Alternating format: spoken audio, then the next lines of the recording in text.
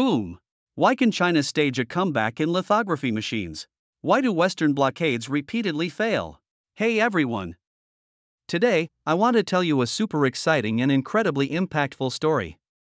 I, like an old martial arts master who has navigated the technological arena for many years, have witnessed the ebb and flow of countless technological trends. Remember the cold winter of 2018?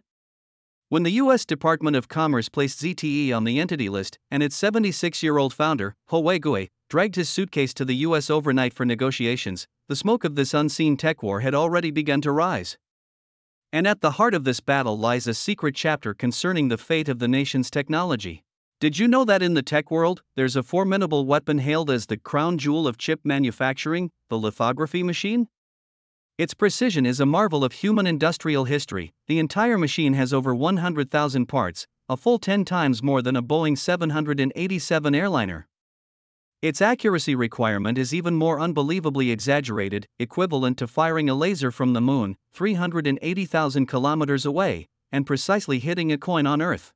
Once, Peter Wennink, the CEO of the Dutch company ASML, arrogantly asserted in a media interview, even if we gave China the blueprints for EUV lithography machines, they wouldn't be able to build one within 10 years.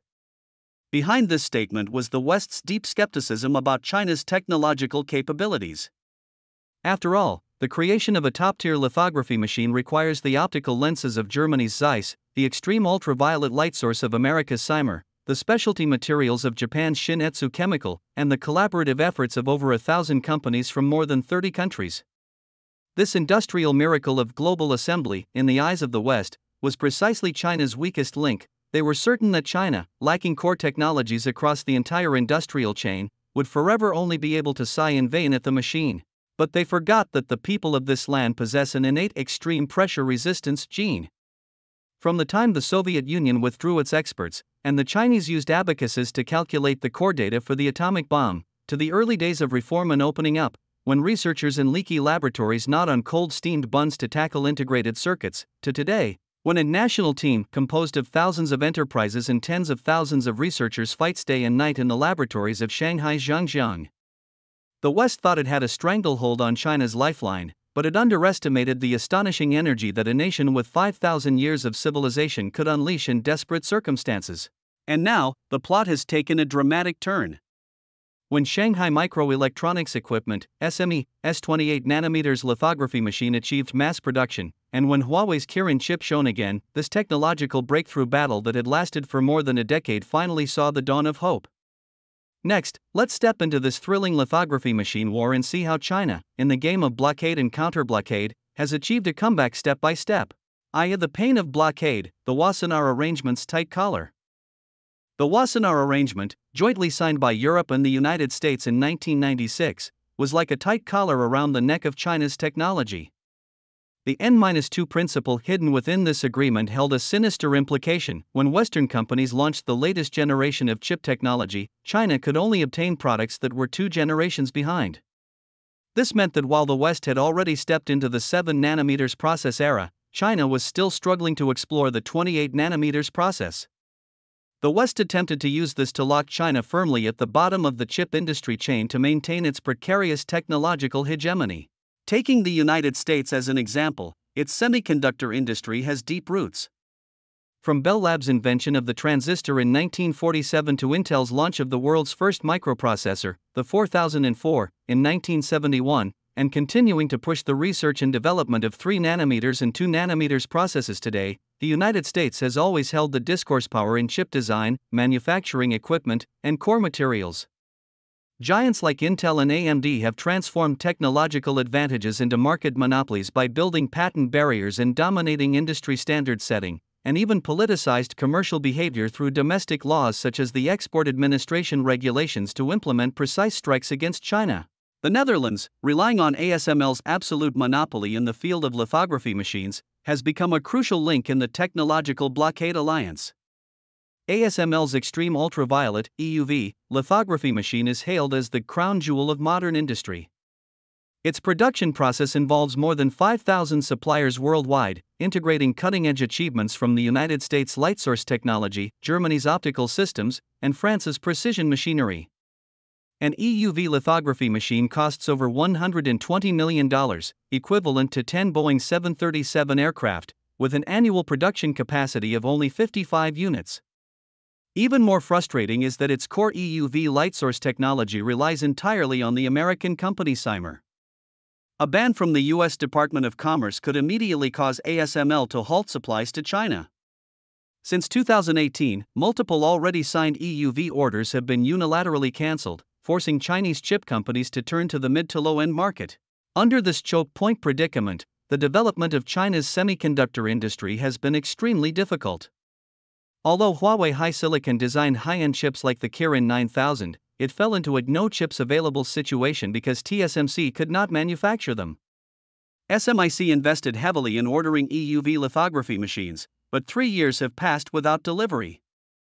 A large number of technology companies are like eagles with their wings tied, full of ambition but unable to act. According to statistics, China's chip imports in 2020 reached a staggering $380 billion, exceeding the scale of crude oil imports, making it the world's largest chip consumer and importer. Commentary and analysis: the West's blockade behavior, seemingly a smart move to protect its own interests, is actually a short-sighted strategy of drinking poison to quench thirst. History has long proven that the essence of technological progress is open collaboration, from the global sharing of internet protocols to the multinational cooperation of the Human Genome Project, all are examples of this. The West's attempt to suppress China's development through technological barriers has instead stimulated China's determination to hold key core technologies in its own hands. In recent years, China has launched a national system wave of tackling key chip technologies. AMEC's 5nm etching machine broke the foreign monopoly, SMEE achieved breakthroughs in 28nm lithography machines, and Huawei's HarmonyOS achieved a breakthrough for domestic operating systems.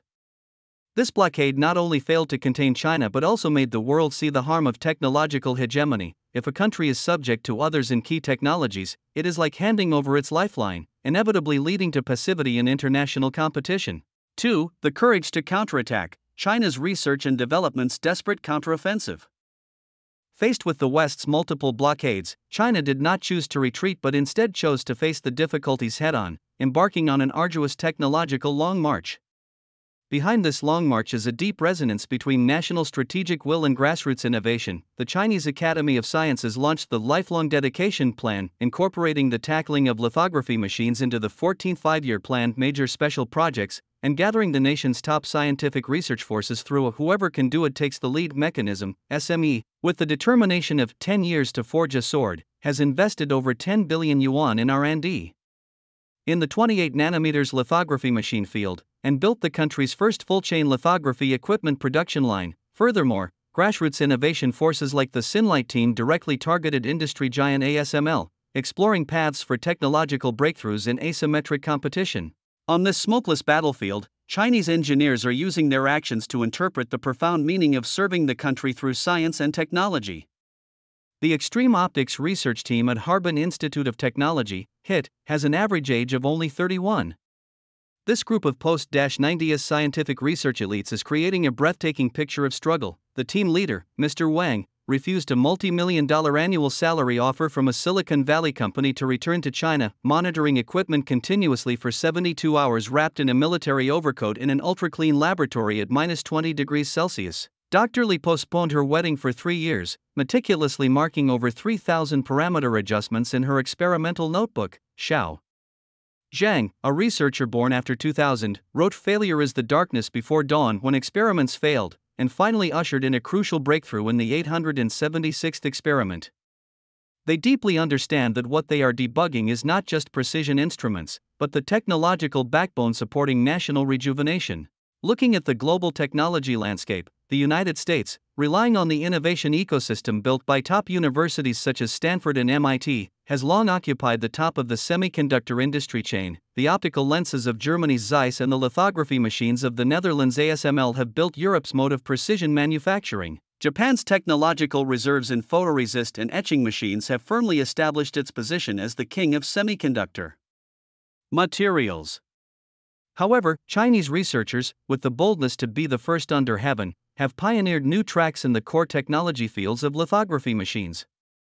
Scientists at the Shanghai Institute of Optics and Fine Mechanics, SAOM, took a different approach and spent 8 years tackling the all-solid-state laser light source technology. This disruptive innovation not only reduced energy consumption by 50% and increased energy conversion efficiency to 3.42%, but also completely rewrote the century-old technological path of EUV lithography machines relying on carbon dioxide lasers. When experimental data showed that its performance fully surpassed international levels, ASML's technological monopoly myth was shattered, and the global lithography machine market structure ushered in a historic turning point. This technological breakthrough battle is not only a breakthrough at the technical level but also a victory of spiritual strength. From Chen Shuosen's resolute return to China to build the 2 bombs, 1 satellite, to Huang Danian leading his team to fill the gaps in deep Earth exploration technology, and to countless young researchers today dedicating themselves to tackling lithography machines, the torch of serving the country through science and technology has been passed down from generation to generation. They operate precision instruments with their calloused hands and stare intently at experimental data with their bloodshot eyes, building a new Great Wall in the choke point fields. This confirms a truth: when personal ideals are integrated into the overall situation of national development, and when the spirit of innovation is deeply integrated with institutional advantages, any technological blockade will eventually become a stepping stone for promoting China's leapfrog technological development. 3. The fruits of comeback: China's brilliant achievements in innovation. After 30 years of perseverance, China has finally ushered in a moment of harvest in the field of lithography machines. In 2025, Chinese-style innovation has yielded fruitful results. HIT's laser-induced discharge plasma (LDP) technology directly challenges ASML's droplet impact solution.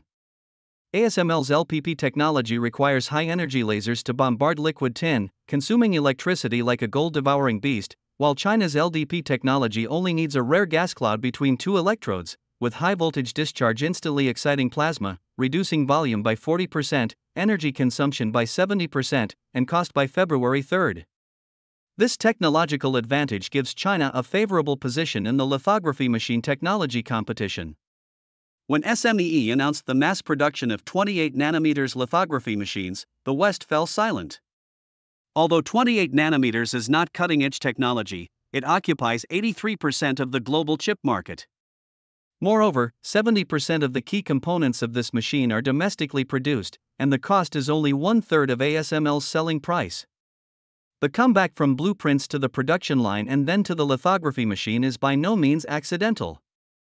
The technological assault team, composed of universities such as HIT, COM, and Tsinghua, with post-90s teams taking the lead, has created a fully independent industrial chain from materials and equipment to manufacturing.